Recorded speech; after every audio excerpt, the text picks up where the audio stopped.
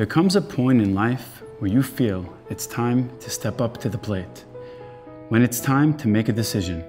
And you just know deep down, no matter how hard or challenging it may be, you know what you must do.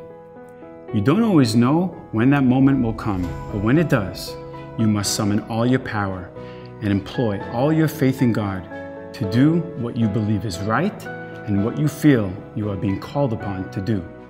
I always believed this time would come because in my heart, I've always wanted to make a difference in people's lives, to be there for people who are in need, just being there for people. It's as simple as that.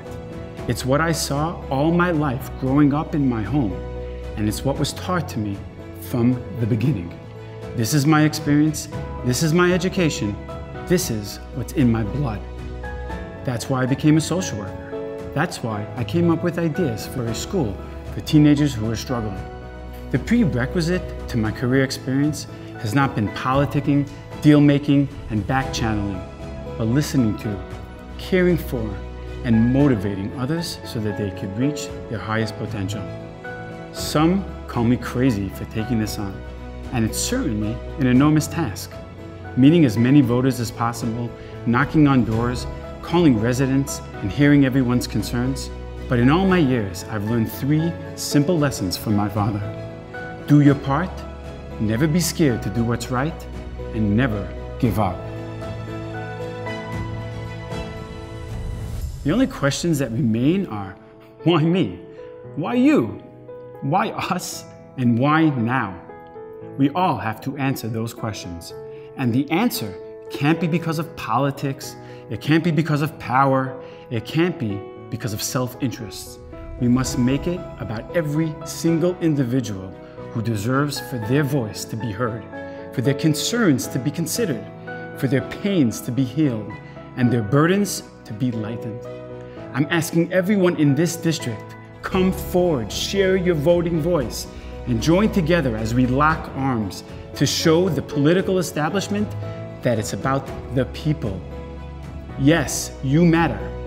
It's the people that are being represented, and it will be the people that govern.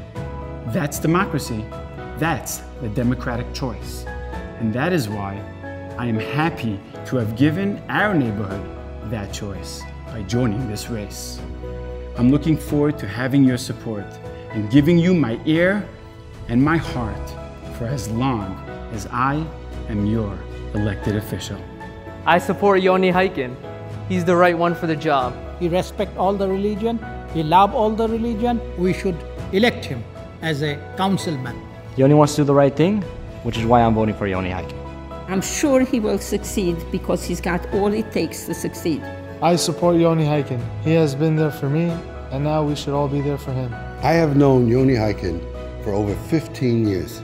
I can relay firsthand the immensely important job that he has done in helping people with struggles. I am Emetz Hashem voting for Yoni Hikind on November 7th, and I hope you will too. I know Yoni Hikind personally for quite a while. He's one of the nicest, caring, and brilliant people I ever met in my life. To gut and to lab.